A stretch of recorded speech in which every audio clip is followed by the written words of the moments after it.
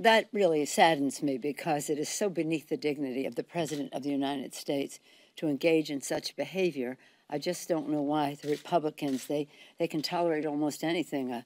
A candidate beating up a reporter and then cheering him on as he arrives in Congress. The tweets of the President of the United States, they set a low standard for public officials in terms of their demeanor. It's really sad, though. It's the President of the United States. I think it's so blatantly sexist. I don't even know that there's a question about it. But sad to say, I am still the highest-ranking woman. I thought that was all going to be resolved in November.